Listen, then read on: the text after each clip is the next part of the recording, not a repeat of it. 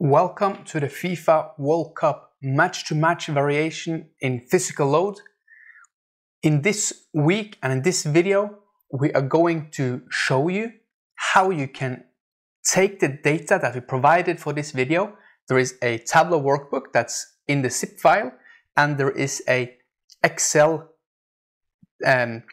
document that contains all the data you need to create the visual in front of us. So we will delve into how you connect to that workbook.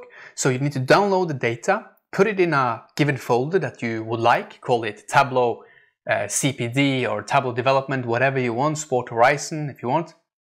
And we need to connect the Tableau to that given sheet. So you can either just use the one we have, or you can create a completely new one. I definitely recommend you to open a new Tableau workbook, completely new, then open this one and try to replicate all of that yourself. So let's jump into the Tableau and show you how to connect to the Excel so you can use the one we have provided.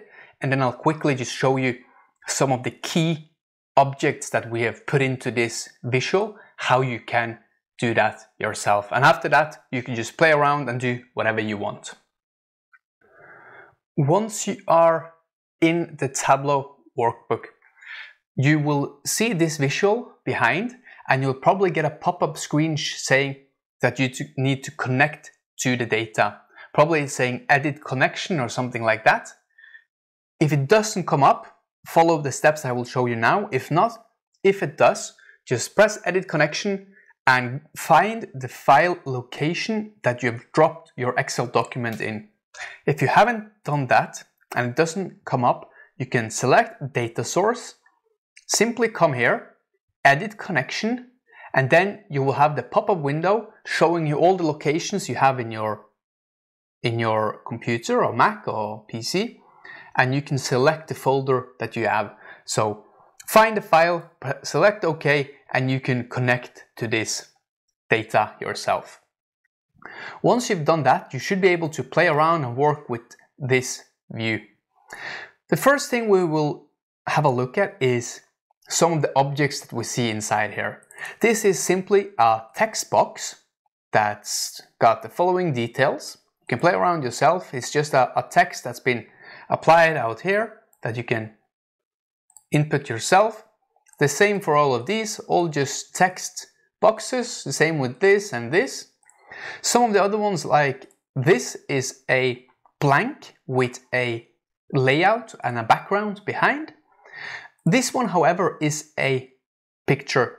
So this one I've created in PowerPoint. So I go to PowerPoint, save as a picture, and just import a picture. Obviously you can change the size and everything, and the layout yourself. If you want a little bit shadow behind, if you want a border around, do that yourself in PowerPoint, no problem at all. The same for this one. This is just a logo as a PNG that I've saved, and same for this one. So they are all just pictures. The one that might be more interesting, obviously the background as well is also created in PowerPoint and is simply a FIFA background. You can see the name here at the bottom of the item hierarchy of what we have in this view. And you can see the FIFA background is a PNG that I've just created in PowerPoint. So let's jump into how we created this visual quickly. So what I've done is that I've split by countries. So I have the country code, and you simply pull that into the columns shelf, and then you need a dual axis. So you need two charts in this one. You need a normal bar chart, and then you need a circle. So what you do, you simply just start, for example, with this one. You can hold Control and just move this one here, and you have a dual chart. So we need to have them overlapping. So we'll just simply right click, dual axis, and they are now overlapping. Although they are the same type, so we just need to change one of them to a circle. You could of course change it to something else if you would like to have it as a shape instead, or a line, or whatever you prefer. I would like to have it as a circle. But we're still missing something. Now it's just showing an average still, which is not what we're looking for.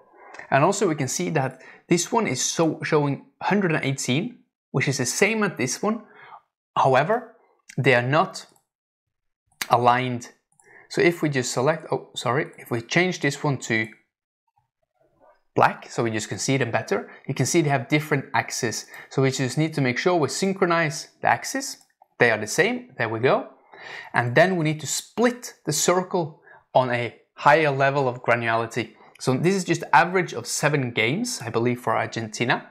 What we need to do then is just pull the match ID, because this is unique for every single match, and put it onto the details. So split the average total distance by this unique ID. And there you go, you can straight away see that this has been changed. We can change the color, for example, to yellow, and that's how you play around and create this bar chart. After this, you can of course play around with the formatting, the colors, the size, whatever you would like. And that's how you create this one. If you've got any questions, please comment in the sections below. Drop us an email at info@sporthorizon.co.uk, or if you have anything else that you would like us to cover for free, any content that you would like us to explore, please let us know either in the comments, drop us an email, or reach out on LinkedIn to either myself, Johannes, or Kieran. See you soon.